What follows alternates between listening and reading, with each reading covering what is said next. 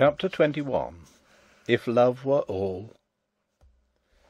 It was night, and I was in the cell wherein the King had lain in the castle of Zenda. The great pipe that Rupert of Hentzau had nicknamed Jacob's Ladder was gone, and the lights in the room across the moat twinkled in the darkness. All was still. The din and clash of strife were gone.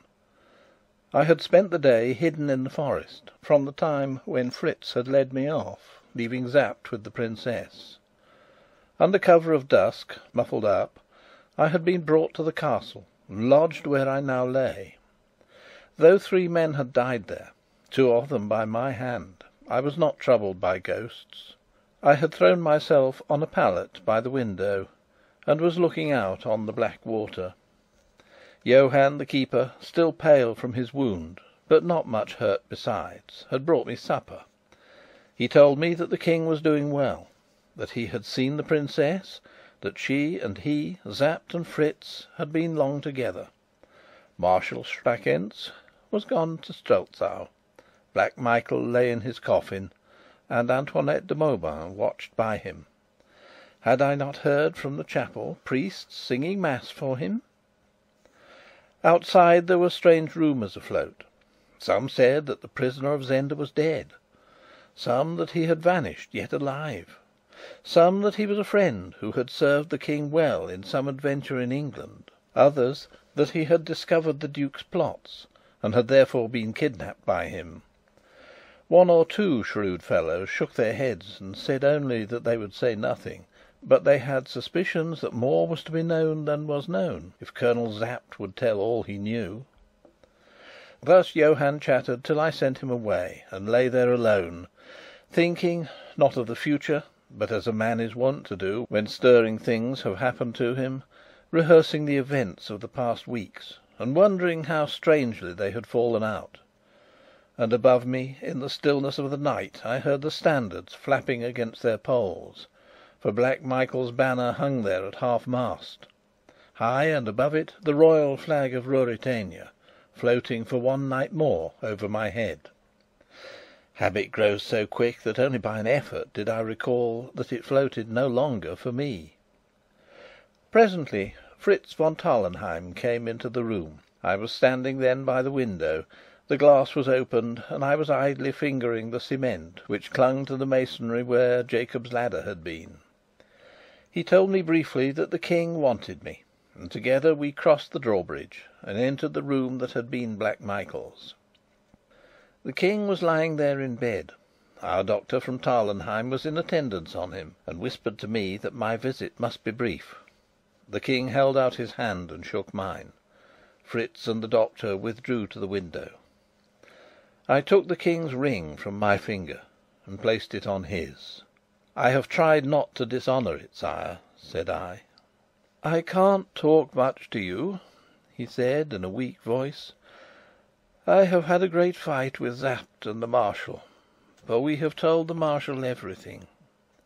I wanted to take you to Strelsau and keep you with me, and tell everyone of what you had done, and you would have been my best and nearest friend, cousin Rudolf.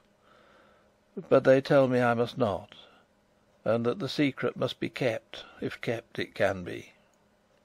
"They are right, sire. Let me go. My work here is done." "Yes, it is done, as no man but you could have done it. When they see me again, I shall have my beard on. I shall Yes, faith, I shall be wasted with sickness. They will not wonder that the King looks changed in face. Cousin, I shall try to let them find him changed in nothing else. You have shown me how to play the King." "Sire," said I can take no praise from you. It is by the narrowest grace of God that I was not a worse traitor than your brother." He turned inquiring eyes on me, but a sick man shrinks from puzzles, and he had no strength to question me. His glance fell on Flavia's ring, which I wore. I thought he would question me about it, but, after fingering it idly, he let his head fall on his pillow. "I don't know when I shall see you again," he said faintly, almost listlessly. "If I can ever serve you again, sire," I answered. His eyelids closed. Fritz came with the doctor. I kissed the King's hand and let Fritz lead me away. I have never seen the King since.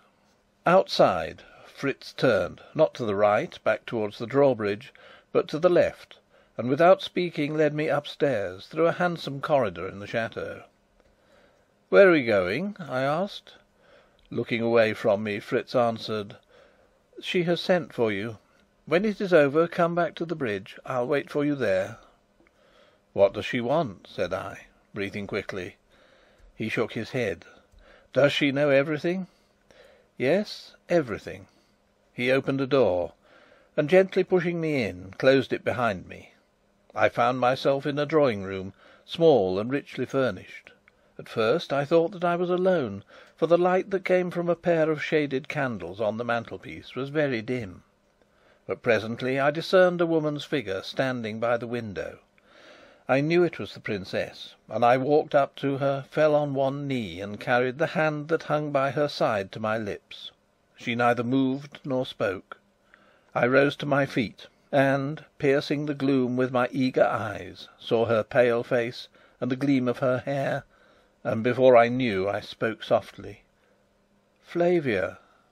She trembled a little and looked round. Then she darted to me, taking hold of me. "Don't stand! Don't stand! No, you mustn't! You're hurt. Sit down. Here, here!" She made me sit on a sofa, and put her hand on my forehead. "How hot your head is!" she said, sinking on her knees by me.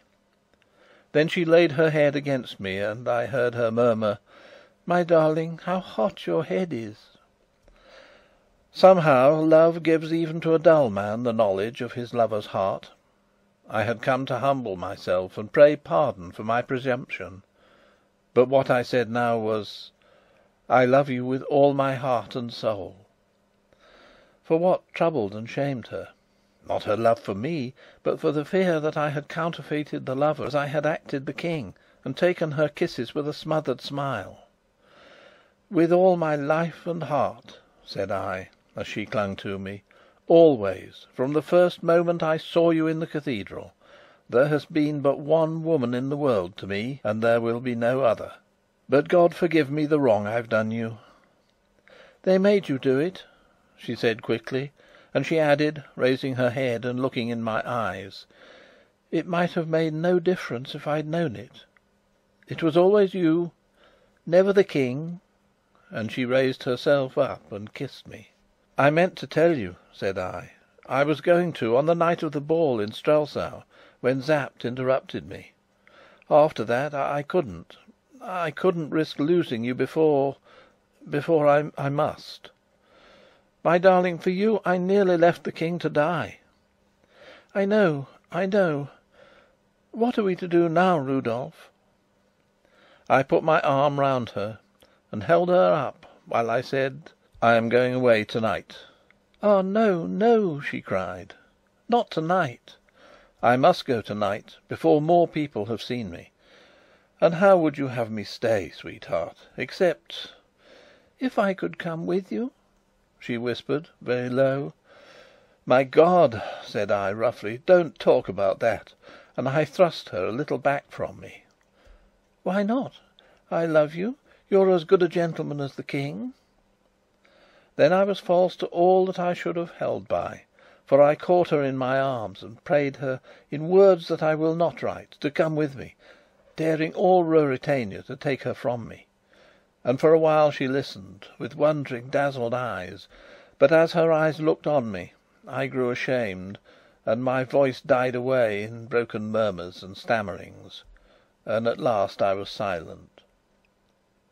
She drew herself away from me and stood against the wall, while I sat on the edge of the sofa, trembling in every limb, knowing what I had done, loathing it, obstinate not to undo it. So we rested a long time. "I am mad," I said sullenly. "I love your madness, dear," she answered. Her face was away from me, but I caught the sparkle of a tear on her cheek. I clutched the sofa with my hand and held myself there. "Is love the only thing?" she asked, in low, sweet tones that seemed to bring a calm even to my wrung heart. "If love were the only thing, I would follow you, in rags if need be, to the world's end, for you hold my heart in the hollow of your hand. But is love the only thing?" I made her no answer. It gives me shame now to think that I would not help her. She came near me and laid her hand on my shoulder. I put my hand up and held hers. "I know people write and talk as if it were. Perhaps for some fate lets it be. Ah, if I were one of them! But if love had been the only thing, you would have let the King die in his cell." I kissed her hand. "Honour binds a woman too, Rudolf. My honour lies in being true to my country and my house. I don't know why God has let me love you, but I know that I must stay." Still I said nothing, and she, pausing a while, then went on: "Your ring will always be on my finger, your heart in my heart, the touch of your lips on mine. But you must go and I must stay. Perhaps I must do what it kills me to think of doing." I knew what she meant, and a shiver ran through me, but I could not utterly fail beside her. I rose and took her hand. "Do what you will, or what you must," I said. "I think God shows His purposes to such as you.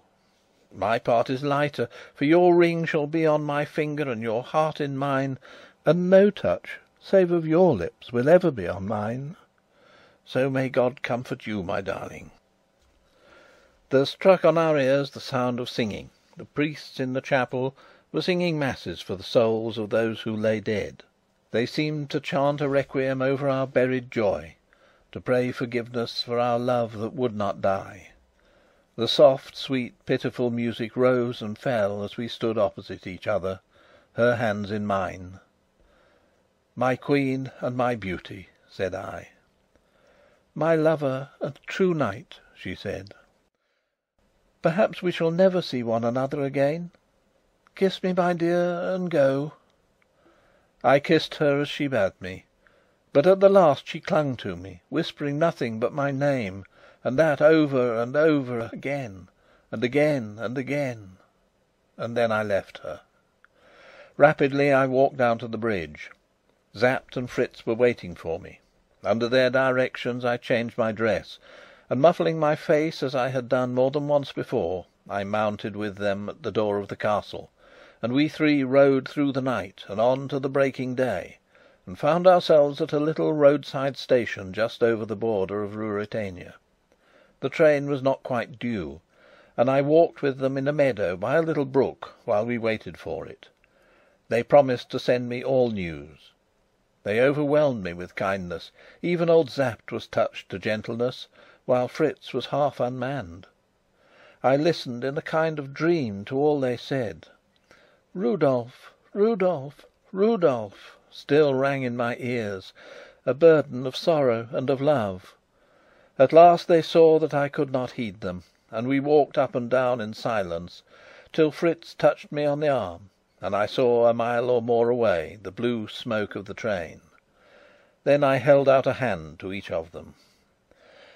"We are all but half men this morning," said I, smiling, "but we have been men, eh, Sapt and Fritz, old friends? We have run a good course between us." "We have defeated traitors and set the King firm on his throne," said Sapt. Then Fritz von Tarlenheim suddenly, before I could discern his purpose or stay him, uncovered his head and bent as he used to do, and kissed my hand. And, as I snatched it away, he said, trying to laugh: "Heaven doesn't always make the right men kings." Old Sapt twisted his mouth as he wrung my hand. "The devil has his share in most things," said he. The people at the station looked curiously at the tall man with the muffled face, but we took no notice of their glances. I stood with my two friends and waited till the train came up to us. Then we shook hands again, saying nothing, and both this time, and indeed from old Sapt it seemed strange, bared their heads, and so stood still till the train bore me away from their sight, so that it was thought that some great man travelled privately for his pleasure from the little station that morning, whereas in truth it was only I, Rudolf Rassendyll, an English gentleman, a cadet of a good house, but a man of no wealth nor position, nor of much rank. They would have been disappointed to know that. Yet had they known all, they would have looked more curiously still. For be I what I might now, I had been for 3 months a king, which, if not a thing to be proud of, is at least an experience to have undergone. Doubtless I should have thought more of it, had there not echoed through the air, from the towers of Zenda that we were leaving far away, into my ears and into my heart, the cry of a woman's love: "Rudolf! Rudolf! Rudolf!" Hark! I hear it now. Chapter 22. Present, Past, and Future. The details of my return home can have but little interest. I went straight to the Tyrol, and spent a quiet fortnight, mostly on my back, for a severe chill developed itself, and I was also the victim of a nervous reaction, which made me weak as a baby.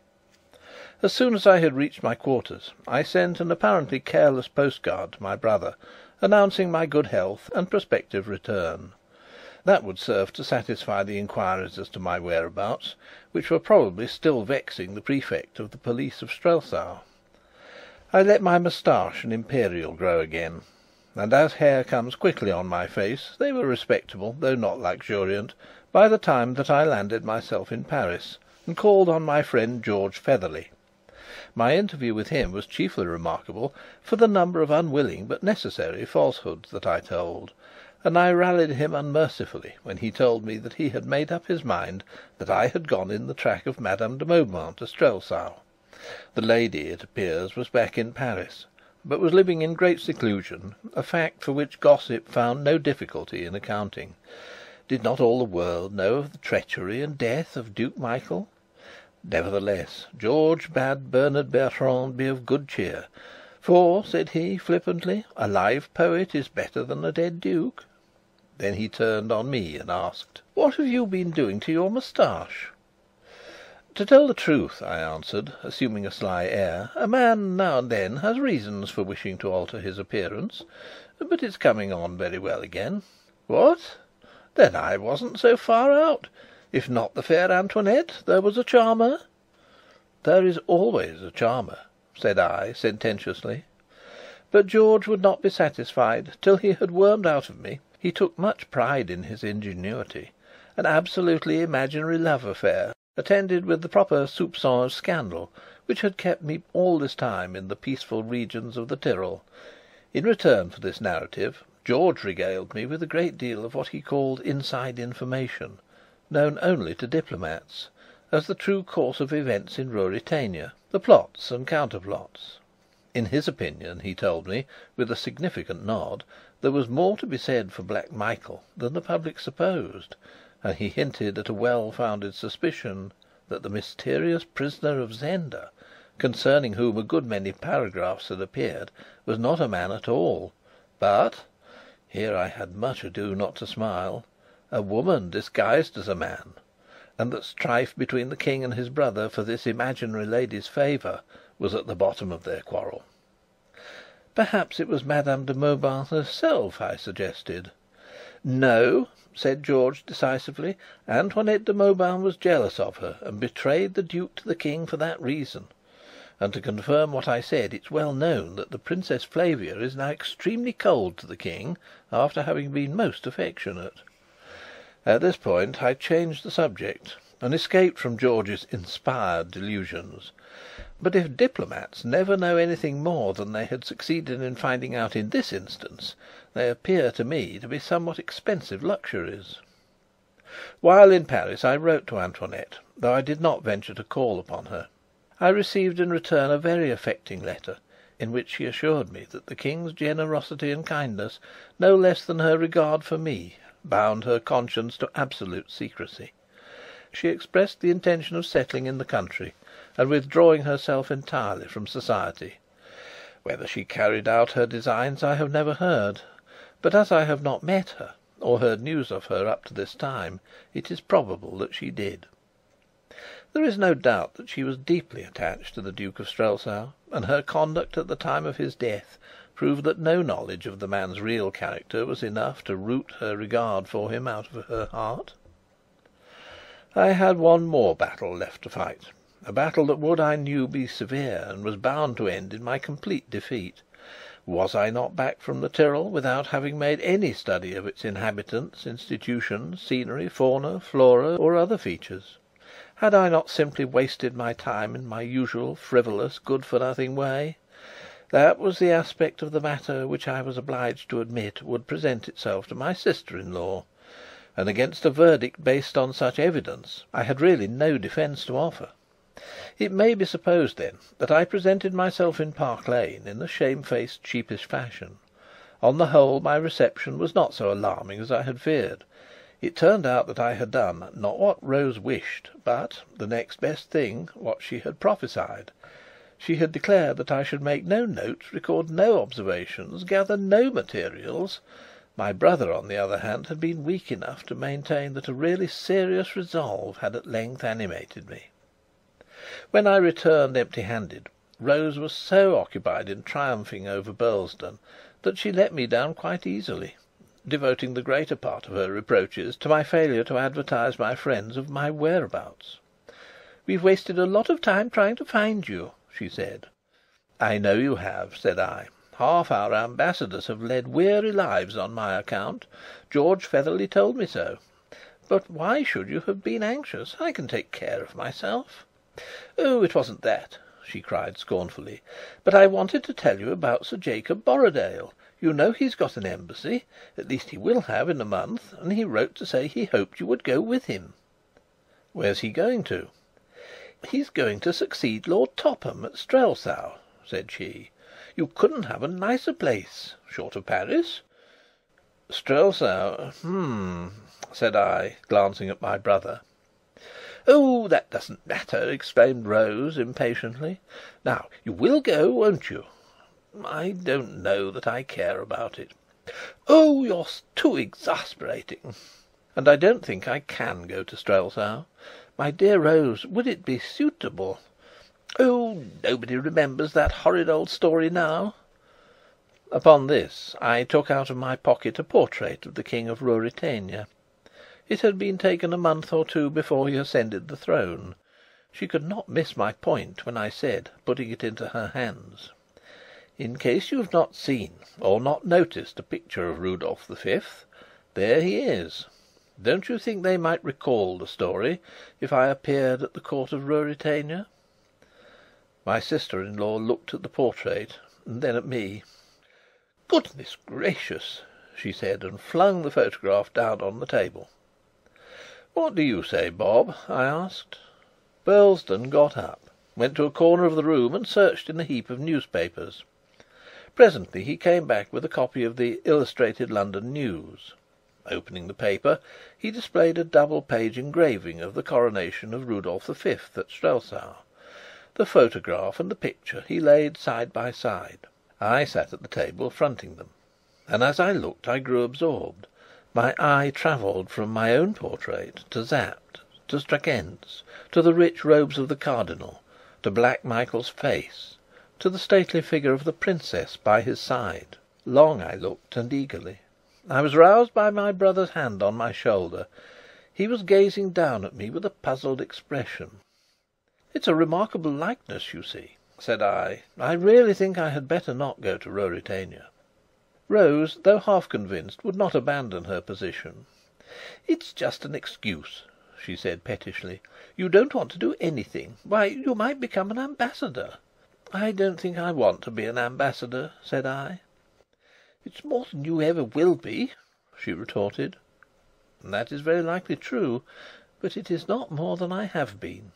The idea of being an ambassador could scarcely dazzle me. I had been a king." So pretty Rose left us in dudgeon.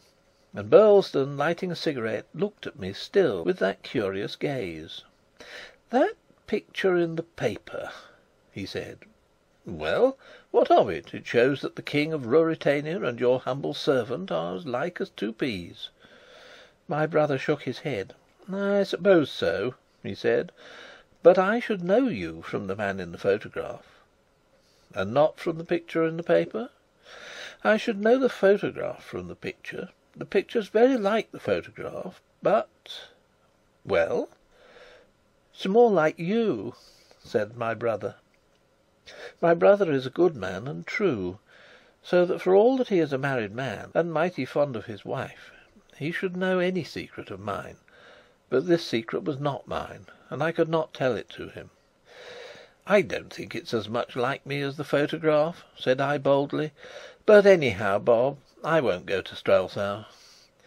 "No, don't go to Strelsau, Rudolf," said he. And whether he suspects anything, or has a glimmer of the truth, I do not know. If he has, he keeps it to himself, and he and I never refer to it, and we let Sir Jacob Borrodaile find another attaché. Since all these events, whose history I have set down, happened, I have lived a very quiet life at a small house which I have taken in the country. The ordinary ambitions and aims of men in my position seem to me dull and unattractive. I have little fancy for the whirl of society, and none for the jostle of politics. Lady Burlesdon utterly despairs of me. My neighbours think me an indolent, dreamy, unsociable fellow. Yet I am a young man, and sometimes I have a fancy, the superstitious would call it a presentiment, that my part in life is not yet altogether played, that somehow and some day I shall mix again in great affairs. I shall again spin policies in a busy brain, match my wits against my enemies, brace my muscles to fight a good fight, and strike stout blows. Such is the tissue of my thoughts, as, with gun or rod in hand, I wander through the woods or by the side of the stream. Whether the fancy will be fulfilled, I cannot tell. Still less whether the scene that, led by memory, I lay for my new exploits, will be the true one. For I love to see myself once again in the crowded streets of Strelsau, or beneath the frowning keep of the Castle of Zenda. Thus led, my broodings leave the future and turn back on the past. Shapes rise before me in long array. The first wild revel with the King, the rush with my brave tea table, the night in the moat, the pursuit in the forest, my friends and my foes, the people who learnt to love and honour me, the desperate men who tried to kill me. And from amidst these last comes one who, alone of all these, yet moves on earth, though where I know not, yet plans, as I do not doubt, wickedness, yet turns women's hearts to softness and men's to fear and hate. Where is young Rupert of Hentzau, the boy who came so nigh to beating me? When his name comes into my head, I feel my hand grip and the blood move quicker through my veins, and the hint of fate, the presentiment, seems to grow stronger and more definite, and to whisper insistently in my ear that I have yet a hand to play with young Rupert. Therefore I exercise myself in arms, and seek to put off the day when the vigour of youth must leave me. One break comes every year in my quiet life. Then I go to Dresden, and there I am met by my dear friend and companion, Fritz von Tarlenheim. Last time his pretty wife Helga came, and a lusty crowing baby with her. And for a week Fritz and I are together, and I hear all of what falls out in Strelsau. And in the evenings, as we walk and smoke together, we talk of Sapt and of the King, and often of young Rupert. And as the hours grow small, at last we speak of Flavia. For every year Fritz carries with him to Dresden a little box. In it lies a red rose, and round the stalk of the rose is a slip of paper with the words written: Rudolf, Flavia, always. And the like I send back by him. That message and the wearing of the rings are all that now bind me and the Queen of Ruritania. For, nobler as I hold her for the act, she has followed where her duty to her country and her house led her, and is the wife of the King, uniting his subjects to him by the love they bear to her, giving peace and quiet days to thousands by her self-sacrifice. There are moments when I dare not think of it, but there are others when I rise in spirit to where she ever dwells. Then I can thank God that I love the noblest lady in the world, the most gracious and beautiful, and that there was nothing in my love that made her fall short in her high duty. Shall I see her face again? The pale face and the glorious hair? Of that I know nothing. Fate has no hint, my heart no presentiment. I do not know. In this world, perhaps nay, it is likely never. And can it be that somewhere, in a manner whereof our flesh-bound minds have no apprehension, she and I will be together again, with nothing to come between us, nothing to forbid our love? That I know not, nor wiser heads than mine. But if it be never, if I can never hold sweet converse again with her, or look upon her face, or know from her her love, why then, this side the grave I will live as becomes the man whom she loves, and for the other side I must pray a dreamless sleep. End of The Prisoner of Zenda, by Anthony Hope. Read by Andy Minter.